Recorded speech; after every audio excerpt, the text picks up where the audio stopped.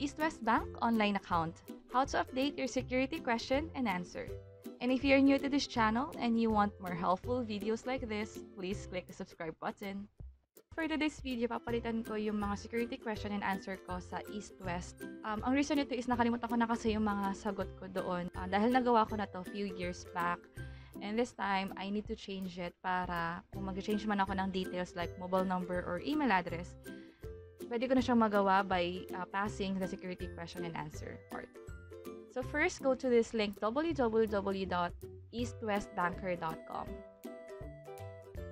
and then click login.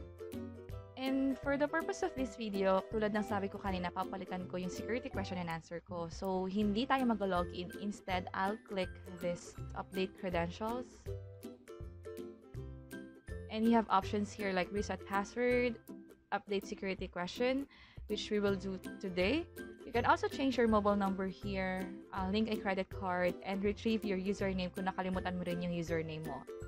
So this time, I'll click update security question. And I have an ATM card, a debit card. So enter here the card number. Itong card number is makikita to sa ATM mo, itong 16 digits na to. And enter here the PIN. As you noticed, rumbled yung number dito sa PIN. I think part to ng security measures nila.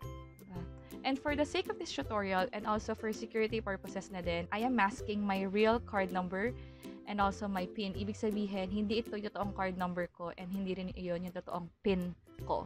Nilagay ko lang again for the sake of tutorial. And click close and click confirm. So, importante na tanda mo yung username mo. And click confirm. And enter the one-time PIN na na-receive sa phone mo. And click confirm. And ito na yung part na maglalagay na tayo ng new security question and answer.